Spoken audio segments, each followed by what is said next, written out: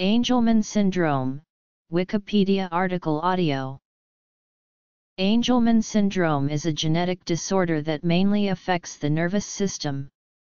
Symptoms include a small head and a specific facial appearance, severe intellectual disability, developmental disability, speech problems, balance and movement problems, seizures, and sleep problems. Children are usually happy in nature and have a particular interest in water. The symptoms generally become noticeable by 1 year of age. Angelman syndrome is typically due to a new mutation rather than one inherited from a person's parents. Angelman syndrome is due to a lack of function of part of chromosome 15 inherited from a person's mother. Most of the time, it is due to a deletion or mutation of the UBE3A gene on that chromosome.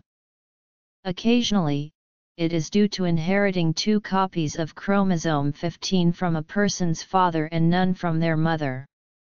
As the father's versions are inactivated by a process known as genomic imprinting, no functional version of the gene remains. Diagnosis is based on symptoms and possibly genetic testing. Signs and symptoms. Consistent. No cure is available. Treatment is generally supportive in nature. Anti-seizure medications are used in those with seizures. Physical therapy and bracing may help with walking. Those affected have a nearly normal life expectancy. As affects 1 in 12,000 to 20,000 people. Males and females are equally frequently affected. It is named after a British pediatrician, Harry Angelman, who first described the syndrome in 1965. An older term, happy puppet syndrome, is generally considered pejorative. Prader-Willi syndrome is a separate condition, caused by a similar loss of the father's chromosome 15. The following text lists signs and symptoms of Angelman syndrome and their relative frequency in affected individuals. Angelman syndrome is caused by the loss of the normal maternal contribution to a region of chromosome 15, most commonly by deletion of a segment of that chromosome. Other causes include uniparental disomy, translocation, or single gene mutation in that region. A healthy person receives 2 copies of chromosome 15, one from the mother, the other from the father. However, in the region of the chromosome that is critical for Angelman syndrome, the maternal and paternal contribution express certain genes very differently. This is due to sex-specific epigenetic imprinting. The biochemical mechanism is DNA methylation. In a normal individual, the maternal allele of the gene UBE3A, part of the ubiquitin pathway, is expressed and the paternal allele is specifically silenced in the developing brain. In the hippocampus and cerebellum, the maternal allele is almost exclusively the active one. If the maternal contribution is lost or mutated, the result is Angelman syndrome. The methylation test that is performed for Angelman syndrome looks for methylation on the gene's neighbor SNRPN. While Angelman syndrome can be caused by a single mutation in the UBE3A gene, the most common genetic defect leading to Angelman syndrome is an 4MB maternal deletion in chromosomal region 15q11-13 causing an absence of UBE3A expression in the paternally imprinted brain regions.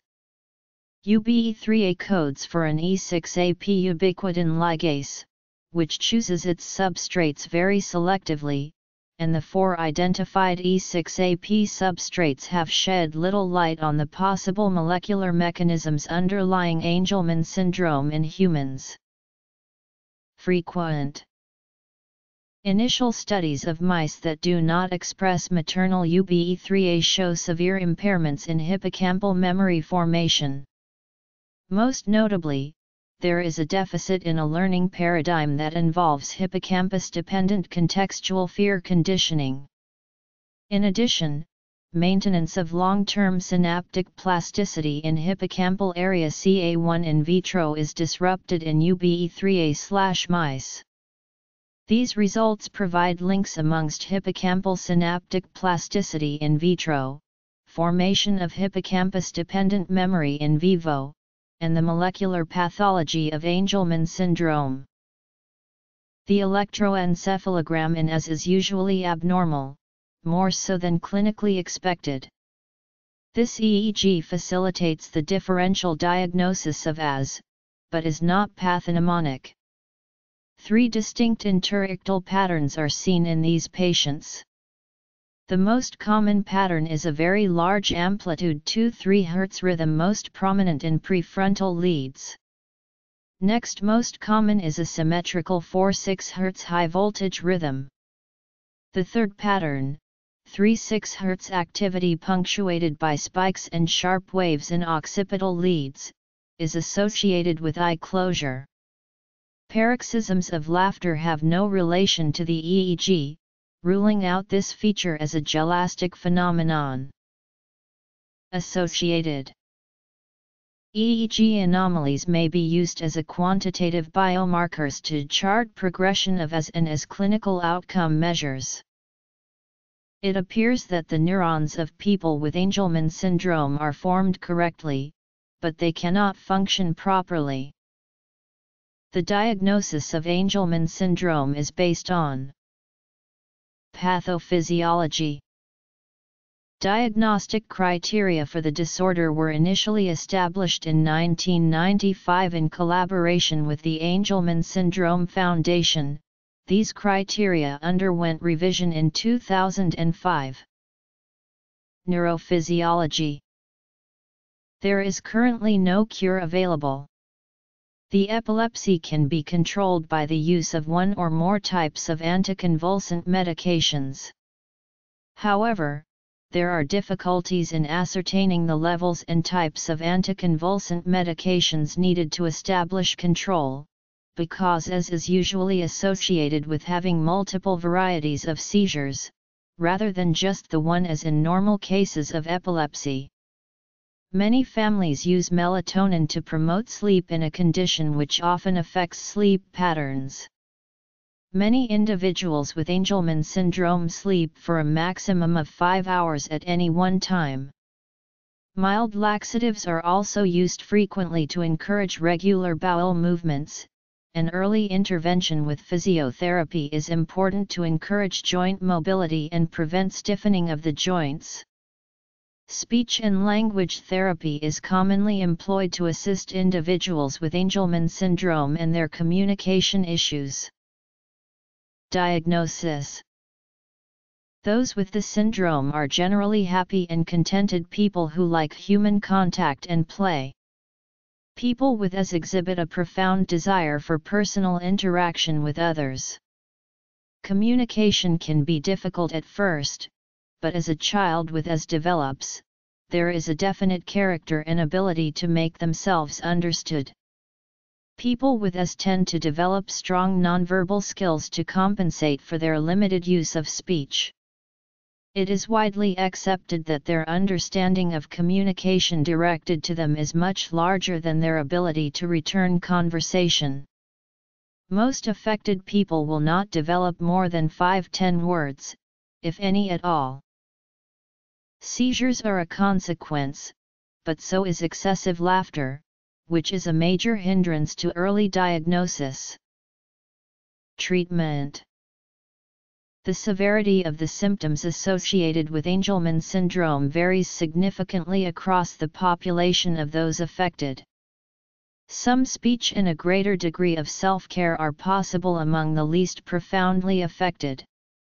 Walking and the use of simple sign language may be beyond the reach of the more profoundly affected. Early and continued participation in physical, occupational, and communication therapies are believed to significantly improve the prognosis of individuals affected by AS.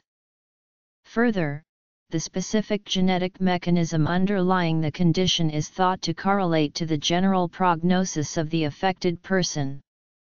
On one end of the spectrum, a mutation to the UBE3A gene is thought to correlate to the least affected, whereas larger deletions on chromosome 15 are thought to correspond to the most affected. The clinical features of Angelman syndrome alter with age. As adulthood approaches, hyperactivity and poor sleep patterns improve. The seizures decrease in frequency and often cease altogether, and the EEG abnormalities are less obvious. Medication is typically advisable to those with seizure disorders. Often overlooked is the contribution of the poor sleep patterns to the frequency and/or severity of the seizures. Medication may be worthwhile to help deal with this issue and improve the prognosis with respect to seizures and sleep.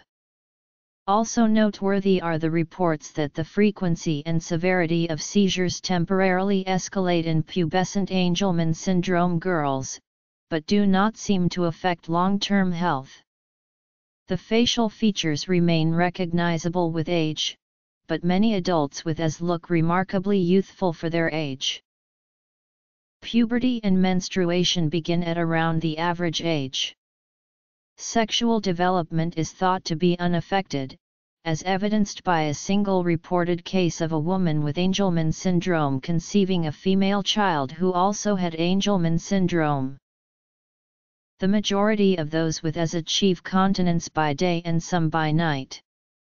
Angelman syndrome is not a degenerative syndrome, and thus people with AS may improve their living skills with support.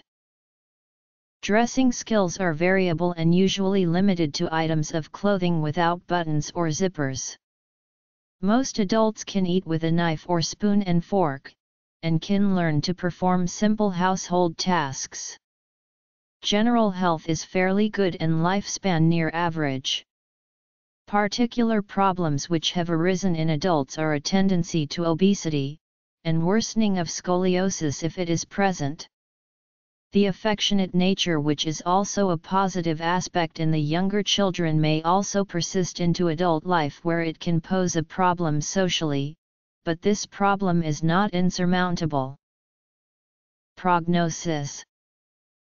Though the prevalence of Angelman syndrome is not precisely known, there are some estimates.